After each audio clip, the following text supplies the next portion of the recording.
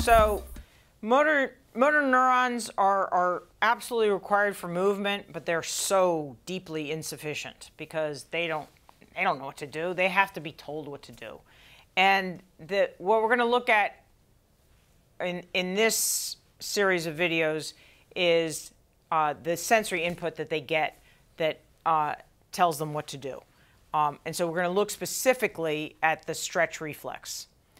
We'll go on to a couple of the reflexes and to some other reasons why motor neurons are engaged, but we're going to focus primarily on reflexes and on sensory reflexes.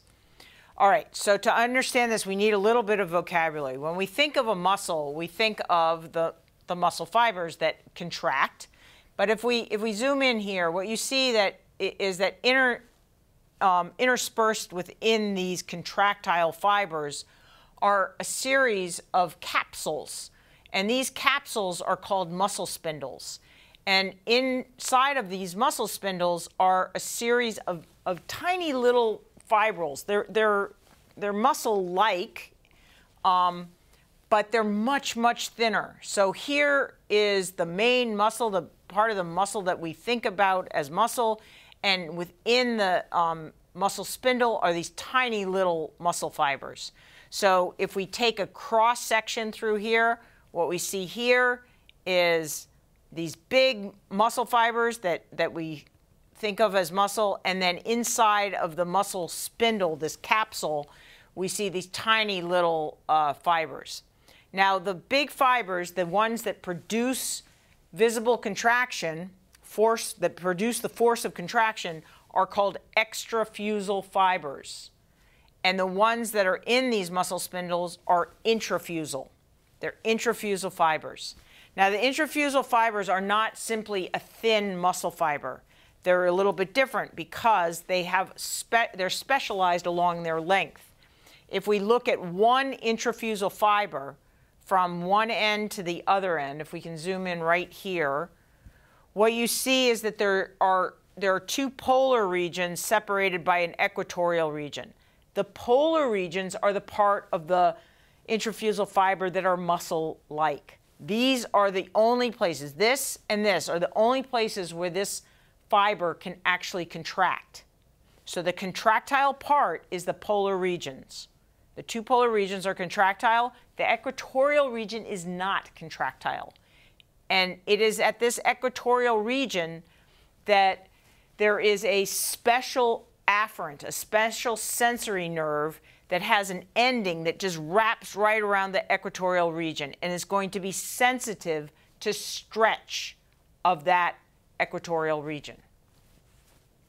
All right, what happens if this equatorial region is stretched?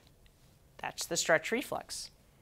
So here we have this afferent that is wrapped around this intrafusal fiber that sits inside of a muscle where there are extrafusal fibers and then these intrafusal fibers within the muscle spindles. And wrapped around the equatorial region is this special afferent called the 1A afferent. Okay? The 1A afferent.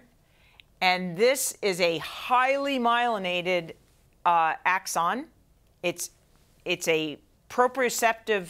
It's carrying proprioceptive information that you do not ever receive consciously. You have no idea how long this muscle is. You just do not get that information. It goes only to the motor neurons and to motor neurons, not only motoneurons, but also motor interneurons. So the really amazing thing about the 1A afferent is that it innervates directly on motor neurons.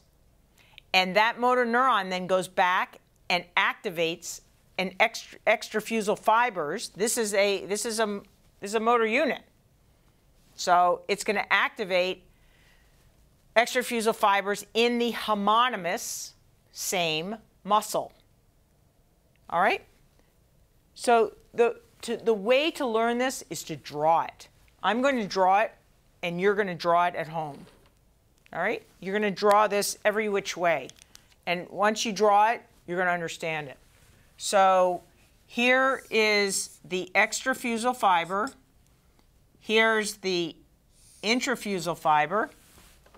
There's a 1A afferent that wraps around here, has its cell body in the DRG, and then goes in to the into the spinal cord, goes streaming through the dorsal horn intermediate gray, and goes directly to a motor neuron that innervates the extrafusal fibers in the homonymous muscle. All right. We're going to add two extra features to this. One is that there is another muscle over here. This is the homonymous muscle. And here is a synergist. And it also has extrafusal fibers. And the same muscle, the same message from this 1A afferent is also going to go over to the motor neuron pool that innervates this synergist muscle. Okay, so we're not only going to activate the homonymous muscle, we're going to activate muscles that whose action is it helps the homonymous muscle. Now, as one may imagine, if I want to contract my biceps, the best thing I can do to achieve a contraction, a flexion, is to relax my triceps. And that's called reciprocal inhibition, and that also occurs.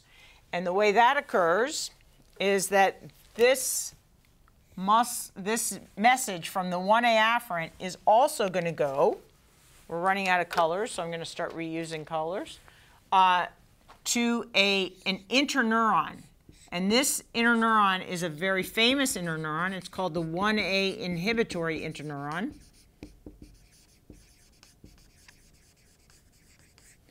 And the 1A inhibitory interneuron is then going to inhibit a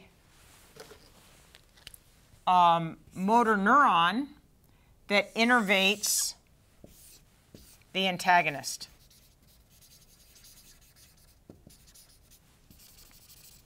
So now you're going to decrease the activation of the antagonist muscle while exciting the synergist and the homonymous muscles. Okay? So in response to a stretch of this muscle, all hell breaks loose, right? A stretch of this muscle gets you a contraction, feedback contraction. You're undoing this. Stretch, contract everything that helps it, and relax everything that is going to oppose that contraction. All right. So that is the basics of the stretch reflex. Let's just look at that drawn out. This, again, just shows you that the 1A afferent is going to excite motor neurons that innervate both the homonymous muscle and synergist muscles. And if we look at this, you see that the 1A inhibitory interneuron is interposed between the 1A afferent and the motor neurons that project off to the antagonist muscles. All right. In the next video, we're going to see, we're going to understand what is the role of the gamma motor neuron.